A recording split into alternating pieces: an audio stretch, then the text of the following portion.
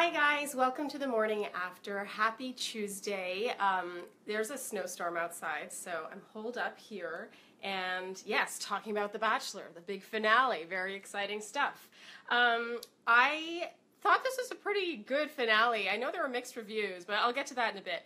First of all, this reminded me a bit of the season premiere, where Chris Harrison and everyone at every turn was reminding us that this fourth time's a charm, like he's done this before, and I kind of felt that again. It was like, will he end up heartbroken? Like, I have actual quotes that I wrote down with Chris Harrison. He made a few references to Nick's quest for love being desperate. He said he was his desperate search, or how he was desperately looking for love. He said Nick's been down this road with Caitlin and Andy, and we all know how that turned out. This is like each commercial break. And then his parents seem concerned, and with good reason. This isn't their first rodeo. It's just like, we get it. He's been through this. His heart has been broken. Maybe it'll get broken again. Who knows? But it was just like, you know, we were being beaten over the head with it. Let's see. But on the whole, I did think this was a satisfying finale. I liked how there was really no comparison between Nick's connection with Vanessa and his connection with Raven. Like, to me, it's been really obvious that he was just more into Vanessa, and they just seemed more on a level playing field, and I like it when there's no comparison, because first of all, it means that you can predict it better, but also it just, I think that that's how an engagement should come out of this show. I don't think it should be a toss-up. I don't think that they should be in love with both women. I think that it should be clear who the winner is, and probably from about halfway through the season, and that's exactly how I felt about this season. So I found this satisfying. I do like Raven a lot. There's nothing not to like about Raven. I've been talking all season how much I like her. I like her sort of dryness. But I do feel like with her relationship with Nick, there was just too much of a power imbalance. Like, I just felt like she was open and willing the entire time, just sort of waiting for him to feel the same way, or to say he loves her, or to propose, and it's like, and I know there's so much more to their relationship than that, and that doesn't do her or their relationship justice, but I just feel like there's a power imbalance there that was less so with Vanessa. No matter what, there's going to be a power imbalance when there's a lead and girls are vying for his attention, but I just felt like, you know, when Raven said, you know, she was like, I want you to know that, you know, there's no hesitation on my end. I'm not, you know, I'm ready to get engaged, blah, blah, blah.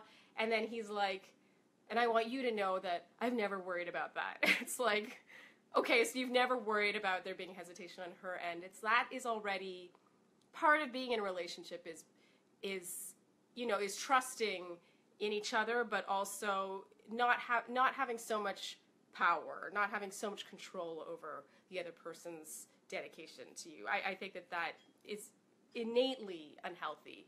So I like Raven a lot. I have no issue. I just don't like her for Nick. What else did I write? When I look to the side, I'm always looking at my notes, because I keep notes now. Okay, yeah. The episode really milked Vanessa's doubts over feeling special and about getting engaged. Here's the thing. Like, I love this. Like, I know people were like, oh, if she has doubts, then, you know, why is she there? Why should she get engaged? Like, he shouldn't pick her. I actually think it's the exact opposite. I think her concerns are incredibly valid, and frankly, it made her way more relatable to me than someone who just is blindly like, yes, I'm ready. I found that I really bought that. Also, the feeling special thing, I talk about this a lot in my Flair recap, which is already up, because I did that first today. But I have no issue with that. I truly think that is like wanting to be like a panda in a room full of brown bears. I think that it's not about thinking you're special, it's about wanting to be with someone who sees you that way. And I feel like that's what Vanessa wanted, and that's what every woman and man should want in a partner. So, no issue with that. Also, her doubts about getting engaged, again, made it more realistic. It put them on a level playing field. It was not a power imbalance. That is a good thing. Okay, Elaine said, I hope I'm saying that right, Elaine. Do you think the audience didn't like Vanessa? I mean, I hope not, because that's crazy. I really think that, you know, for all the flack the show gets about being sexist, here is a woman who's made it to the end and still is like, I don't know if he's the one for me. I don't know if I'm ready to get engaged. She's having just as many, she's having doubts too. She's not just blindly falling in love with him. She is exactly what we've been wanting on this show. And I don't know how anyone could have a hard time with that. I'll get to AFR in a second. MD says, how are you? I'm well, thank you. And Elaine says, Vanessa's perfect for him because he needs a strong person. I completely agree. Okay, so on to the engagement. So beautiful. Oh my goodness. It's just lovely. They both seem insanely happy. It's really moving, and they're just crying and kissing. Oh my God, they're just like, I was loving it. Okay, so after the final rose, this is what I guess people have some sort of beef with. They felt that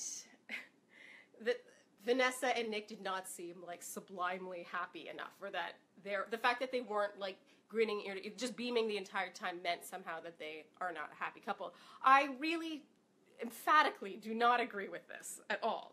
An ex of mine, and we would agree on this, and I think Andy and I are the same way, it's all about expectation management. You know, like if things are going really well in your life, or you just got this big job promotion, or you're really happy in your relationship, this is how I would behave. I would be like, oh yeah, it's good. You know, like who knows? Like, I don't know if it's gonna work out, but you know, I'm really happy right now. That's how I am. You don't want to be like, it's fantastic. This is it. I'm like, you know, it's to the end. Like, I just feel like that is, it's managing expectations for all parties, including yourself. And it's just not gloating and not seeming arrogant or foolish in the long run. I think that that's the way they behaved was really natural, and to me, really was very relatable.